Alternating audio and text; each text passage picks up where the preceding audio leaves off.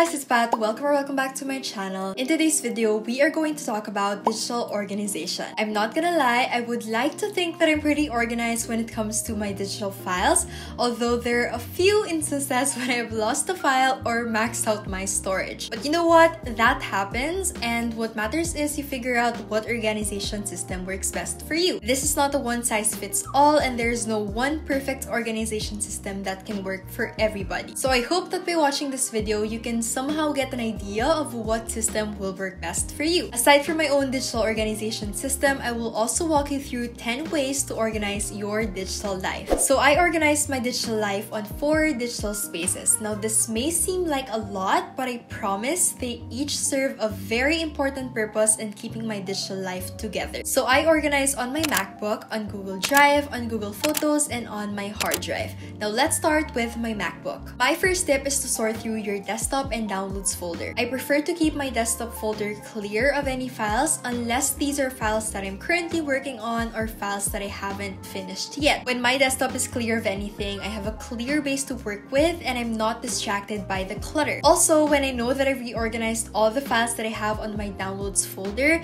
I don't have to worry about misplacing an important file that I recently downloaded. I'm gonna show you a comparison of my desktop and downloads folder on a very hectic week of academics versus on a day when I have organized them. Personally, it makes a lot of difference on the clarity of my mind and on the efficiency of my work. So start by going through all the files that you have on your desktop and downloads folder, rename them if you need to, delete unnecessary files, and move files that you still need on their corresponding folders. Monitoring the files that you have on your desktop and downloads folder is a simple reassurance to yourself that you have everything that you need in the right place. Second is to organize your files, and by organize your files, I mean take the time to sit down, go through all your files, rename them, and move them into their corresponding folders. Set up a useful naming system and be as descriptive as you can. Using abbreviations for your files can only lead to confusion, so make sure that you name your files correctly as soon as you create them. Your naming system should help you navigate through and search for your files easier and faster. Aside from a naming system, create a folder system. Use subfolders only as necessary, but don't create too many subfolders that you'll eventually defeat the purpose of creating them in the first place. On my documents folder, I have 3 main folders, one for university, one for miscellaneous files, and one for YouTube. I'm gonna go through them one by one, starting with my university folder. Now I only keep the classes that I'm currently taking because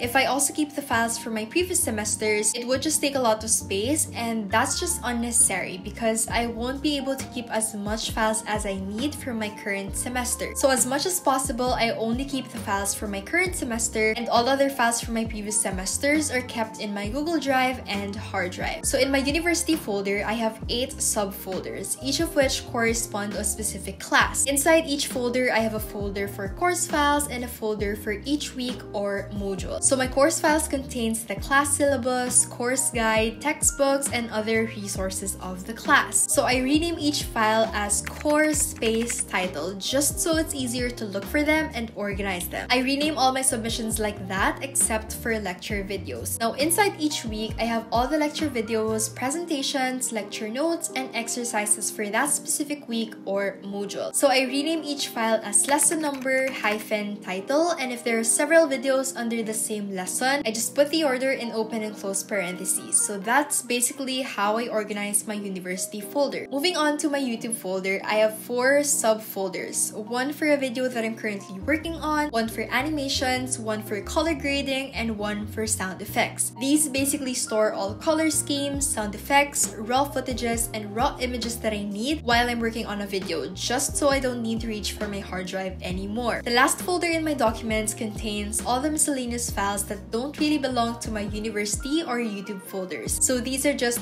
fonts, personal documents, and other creative files. So that is basically how I organize my digital files on my primary folder. The next tip that I have for you is to declutter your computer applications. Take the time to look through the applications that you have and ask yourself, have you used it in the past months? Are they still necessary? And do you still need them? If your answer to all of these questions is a no, then you might want to consider deleting them. Only keep the applications that you need because you want to save as much space in your computer as possible. If you're a MacBook user, there are several ways by which you can organize your applications so that it's easier to navigate through them. One of which is by grouping them into folders, and another is by categorizing them into tags. By designating your applications into their corresponding purposes, it's easier for you to know where a certain application is, especially when you have several applications, programs, and software in your computer. Next is to customize your browsers. Whether that be Google Chrome, Safari, or any browsing application there is, we probably use them now more than ever because of online classes.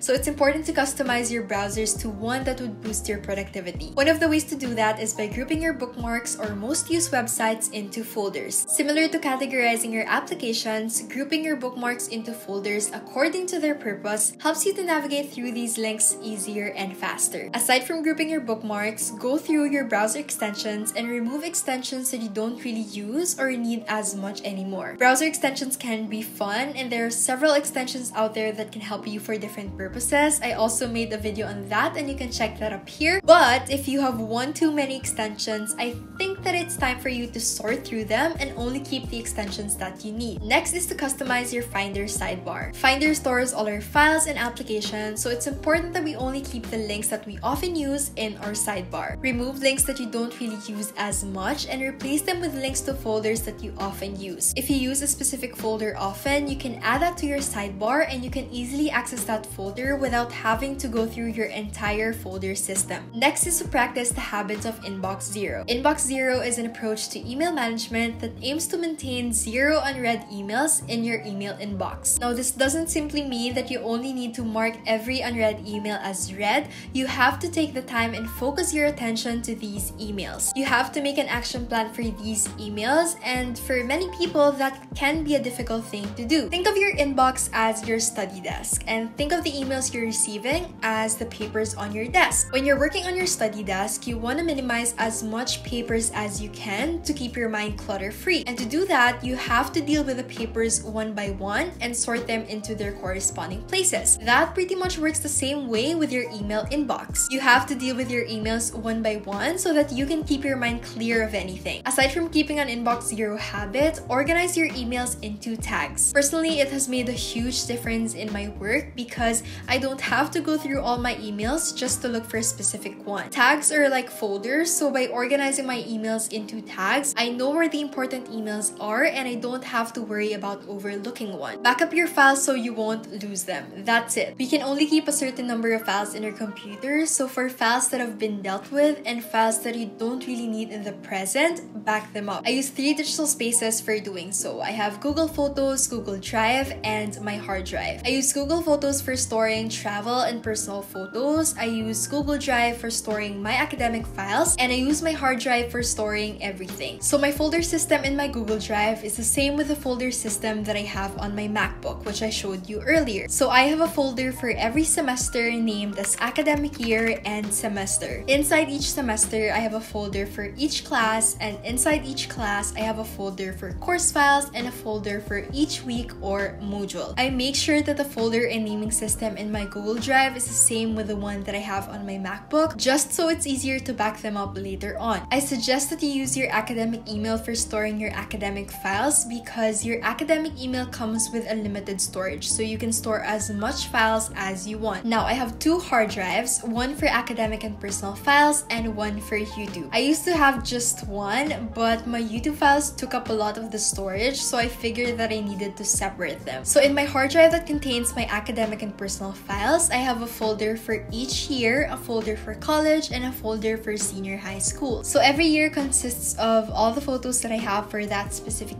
year, but these are mostly just travel photos that I love to keep. You can also see that I skipped years because I only started really organizing my photos in 2017. My college and senior high folders work the same way with my Google Drive and MacBook, so they store all the files from my previous semesters, admission files, and application files. So every file that is relevant in my college or senior high years, I store them here. In my other hard drive, which contains contains all the files for my channel. I have a folder for each year and a folder for in-progress footages. Every year consists of folders corresponding to a specific video. So I name each folder as year, month, day of publishing, space, title. Inside each folder, I have 5 files. One for the animations that I used, the thumbnail, the final video, a folder for raw images that I shot for my thumbnail, and a folder for the raw footages. So every file is named the same with the folder, year, month, day of publishing, space, title, except for the raw images and footages. For my raw images and videos, I name them as year, month, day of publishing, space, raw video or image, and then a number. So that is basically my organization system for backing up my digital files. I know that it may seem tedious, but this organization system has helped me significantly in keeping my digital files organized. Next, don't be afraid to delete digital files that have already been backed up. If you've already stored these files in your drives, don't be afraid to get rid of them completely. Make sure that you're practicing a mindful habit of keeping your trash bin empty, because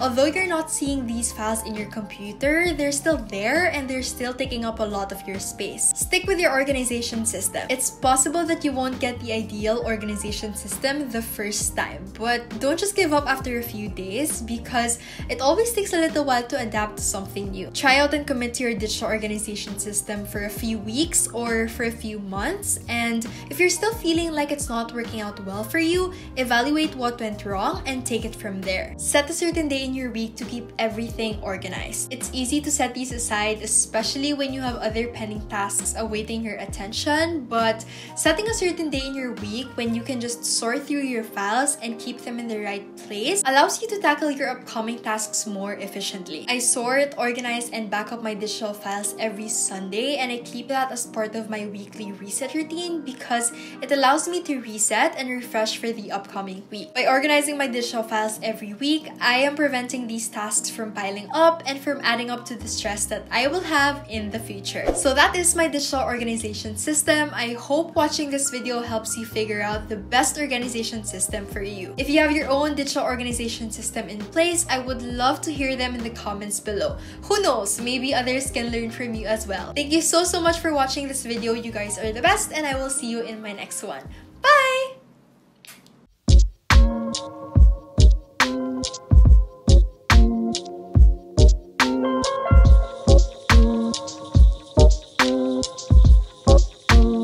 Thank you.